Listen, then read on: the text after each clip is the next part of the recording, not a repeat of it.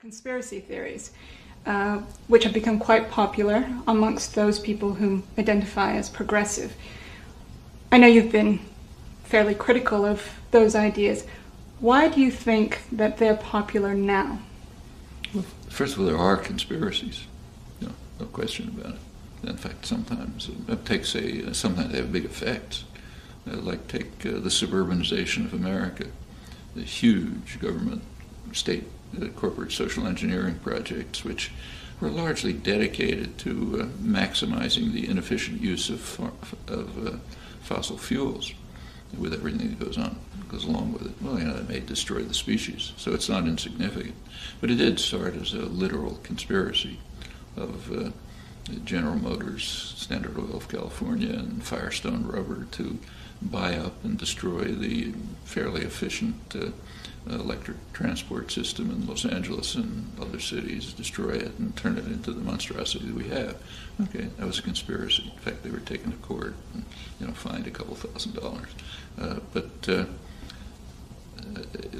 Looking for something hidden that's sort of beneath the surface, that's really running things, I think that's sometimes it's true, but usually it's, in my view, it turns out to be a pathology.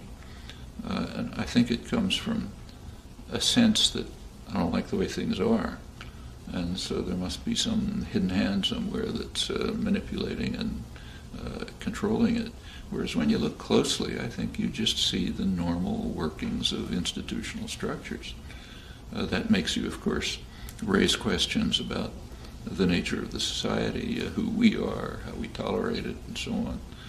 So, for example, it's appealing to believe that, say, John F. Kennedy, one of the main figures in conspiracy theory, what are called conspiracy theories, it would be nice to believe he's just a fantastically wonderful guy who's going to do all kind of great things, and they shot him down just because he was so wonderful, and the world has gone off, hell in a handbasket ever since then.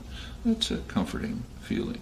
It's less comforting to recognize what I think the documentary record demonstrates in the historical record, that he was a kind of a hawk who was a politician, trying to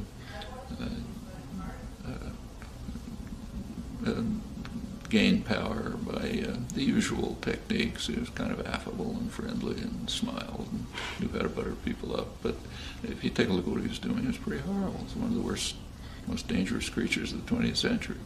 And fortunately, it didn't happen to blow up the world, but it came pretty close to it. That's a less comforting position. I happen to think it's largely true. Same with Barack Obama.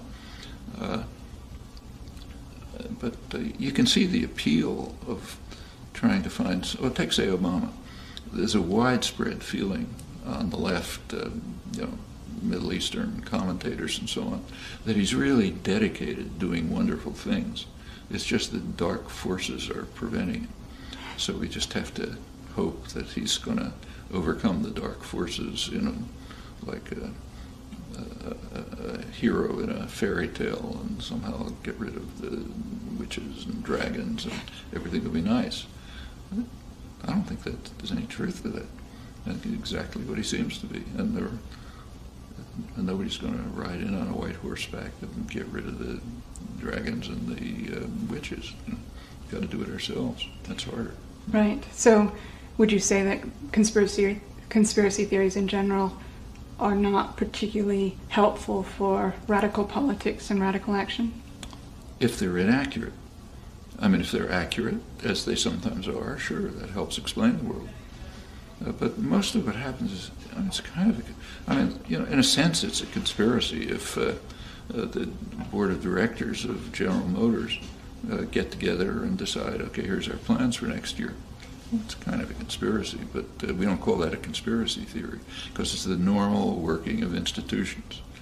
And similarly, when take, say, during the Second World War, the high State Department planners and comparable figures from the private sector, like the Council on Foreign Relations, did meet and extensively discuss the nature of the post-war world and laid plans which were pretty well executed. Well, this happened to be public, But is it a conspiracy? They got together, they worked out plans, they later implemented them, small group of people, they have special interests, not the interests of the population. But exposing that makes perfect sense. That's not what's called a conspiracy theory, because that's the way institutions operate. And that makes sense. On the other hand, I don't like to use the term because there are conspiracies. It's called a conspiracy theory if we don't like it or something. It's not the way to look at it. What you have to ask is whether the theories of a conspiracy are accurate. So let's take, say, the idea that the Bush administration plotted to blow up the World Trade Center. That attracts huge support. Maybe a third of the population believes it, and very dedicated groups of people, many of them on the left, are just committed to that. Well, is it plausible? I mean, suppose that let's say somebody conspired to blow up the World Trade Center. We know what they did. They blamed it on Saudis. I mean, would the Bush administration blame it on Saudis, thereby shooting themselves in the feet? I mean, if they wanted to bomb Iraq, so if they'd organized it, they would have blamed it on Iraqis. Then they'd have no problem at all getting congressional authorization, a UN resolution. NATO would join in. Everybody'd say, "Fine, let's invade Iraq." Instead, whoever did it blamed it on Saudis. Well, that absolves the Bush administration, short of outright insanity. Why harm your relations with a valued ally instead of blaming it on the people you want to invade? So that's already a barrier to even entertaining the possibility. And the elaborate work that goes into, is there nanothermite in building 7 or whatever it is, it's kind of beside the point. Yeah, maybe there was, maybe there wasn't, unless you have pretty sophisticated knowledge of civil engineering and structural architecture. You can't even make a judgment as to whether it means anything. But there are obvious, clear phenomena that the theory has to deal with somehow, and doesn't. And if it doesn't, I don't see a reason to take it seriously. So yes, then it becomes one of these kinds of conspiracy theory that just mislead and misdirect energy and so on. In fact, it wouldn't surprise me if, say, 40 years from now, we get declassified documents which show that the Bush administration was very sympathetic to these theories. It was diverting energy from real crimes into things that are basically a wild goose chase. Actually, we have documents like that about the Kennedy assassination. So there are Pentagon advisory documents which advise the Pentagon, the government, to periodically leak information about the Kennedy assassination, basically so as to keep people out of our hair. Let them follow those non-existent leads instead of asking us questions that we really don't want to answer. So real conspiracy theory there. And there we have the actual documents. And it wouldn't shock me if there's similar things about 9/11 conspiracies. I mean, they do have an immediate effect. They draw a lot of energy and effort away from major crimes, the crimes which are a lot worse than blowing up the World Trade Center. So that's convenient for the powerful.